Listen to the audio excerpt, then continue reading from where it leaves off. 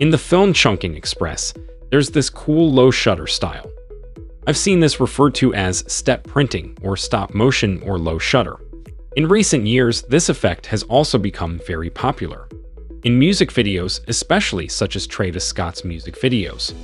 And I want to show you a really easy way to recreate this in After Effects without even having to have shot it in a low shutter speed or anything particular.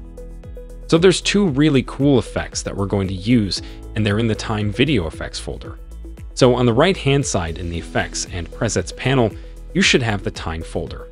And in there, you have the CC Wide Time and the Posterized Time effect.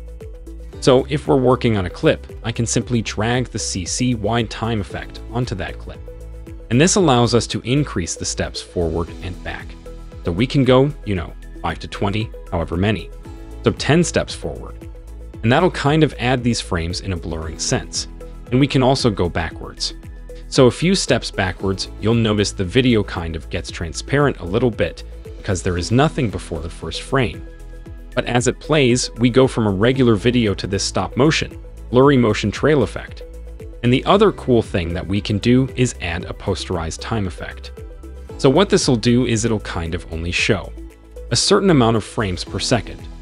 So instead of getting a smooth motion effect, which is also cool, we can take it down to like 4 frames per second.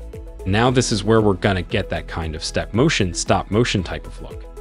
And it can get especially cool when there's lots of camera movement whipping and panning around, or if the subject of the video is also doing a lot of hand movements or whatever in the more modern style.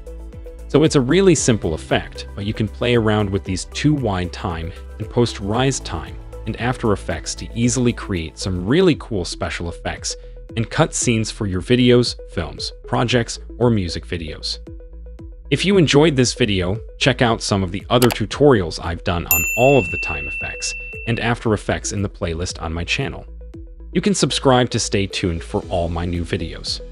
Thank you so much for watching, and I'll see you in the next one.